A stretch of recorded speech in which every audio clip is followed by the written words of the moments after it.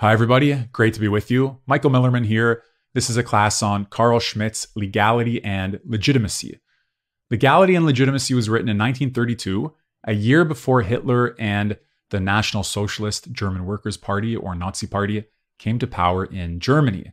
Schmitt's book was cited in the legal discussions that took place at the time. As McCormick writes in his introduction, the ideas of legality and legitimacy were intimately entwined with political reality because Schmitt advised powerful conservative cabinet ministers, most notably the aristocrats Kurt von Schleicher and Franz von Papen. Indeed, he continues, it's quite possible that one or both conveyed Schmitt's thoughts to President Paul von Hindenburg. We know for sure that the aides of Schleicher and Papen were citing legality and legitimacy in support of various political and legal strategies throughout the last year of the Weimar Republic, he writes. So you might be wondering who those people are that I just mentioned and why it matters. Kurt von Schleicher was the defense minister. Franz von Papen was the chancellor or commander-in-chief. To put it simply, these people and their faction tried to solve the growing threat of Nazi and communist parties by invoking emergency decree powers granted to the president, whose name was Hindenburg. They found the legal basis for those powers in Article 48 of the Constitution, the Weimar Constitution, and it was Schmitt's arguments that they relied on when seeking an executive ban on parties like the Communists and the National Socialists who profess enmity toward the Constitution and the legislative process itself. So Schmitt's book was being cited by these people to defend the executive action of the president in banning and taking action against these extreme parties, extreme in the sense that they are anti-constitutional or that they're seeking to undermine the constitutional order and the legislative process. So here's the problem in a nutshell.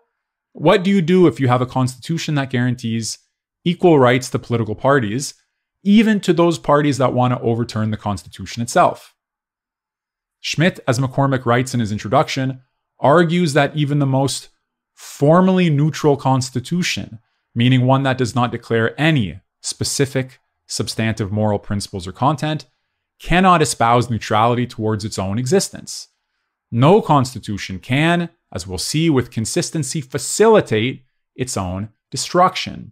In analyzing the Constitution that was in effect in 1932, the Constitution of the Weimar Republic, Schmitt argued, as we'll see, that the first part of the Constitution reflected this indefensible formal neutrality.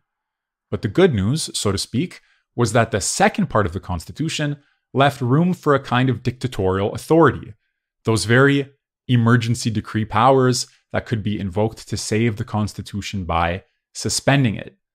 As McCormick writes in his introduction, Schmitt argued that parts of the Constitution may be legally violated so as to save it legitimately. So that's roughly the historical background. We're now going to move to the conceptual analysis, but first I want to mention one more point. Some people have said that Schmitt's argument was designed to help save the Weimar Republic from extremism, and if people had listened to him, they could have used the extraordinary powers granted by the Constitution to ban the communists and the Nazis from power, as we just discussed. Others, though, have argued that Schmitt's political ideas are inherently reactionary and fascistic, and therefore could not have had a primarily liberal or constitutional aim. That's the position of McCormick himself, for instance. Ultimately, you will have to judge Schmitt's analysis and intentions for yourself.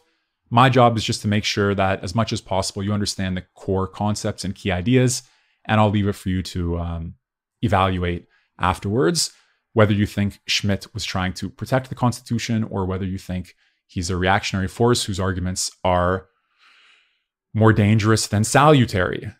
So we turn now to the book's introduction, which presents four kinds of state, four state forms.